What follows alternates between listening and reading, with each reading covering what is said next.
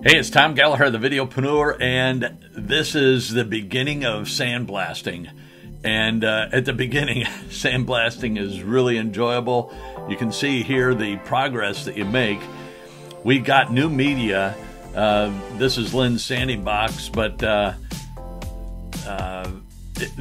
product, the media that he had in there was worn out, so we bought some recommended stuff from Harbor Freight. It came in a 2 or 3 gallon bucket. It was black, and at the beginning it really worked out well, but I blasted so many parts that we've already worn it out, and we had to source some more. Bill from B&R Auto Body and Sandblasting is going to hook me up with some of the stuff that he uses.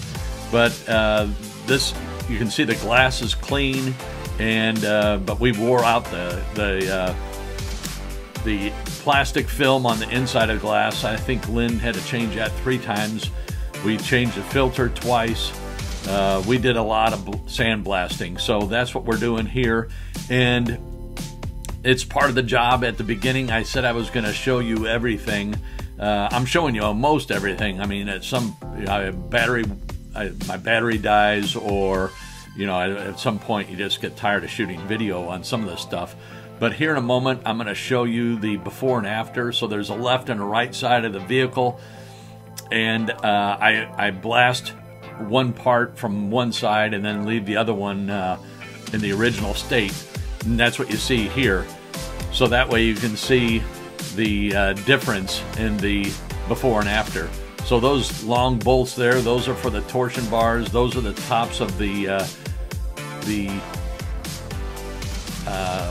shock mounts. Couldn't think for a moment there. And so I've got great before and afters. That's like a rivet gun, but those that's the Clicos. Those are reusable, so it's really neat. It's something the aircraft industry uses. Here's the top of the air cleaner. I got that from Boris over at Street Machinery. Great guy. You text him, he responds. You give him a call, he'll answer. He hooked me up with that. The old one, this was a Tahoe, so it's not very attractive, and this one is more attractive, plus it's it functions better. If the video brought you value, thumbs up. Thanks again.